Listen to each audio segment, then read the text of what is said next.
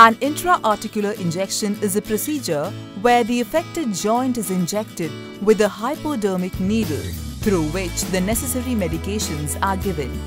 It is used to treat conditions like gout, tendinitis, bursitis, rheumatoid arthritis, carpal tunnel syndrome, psoriatic arthritis, and sometimes osteoarthritis.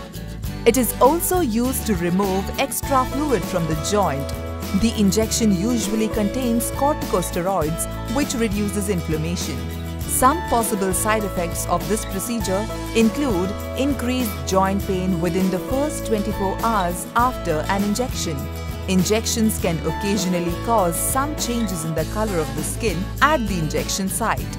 Please inform the attending staff of any allergy to the medication or of any infection in or around the affected joint.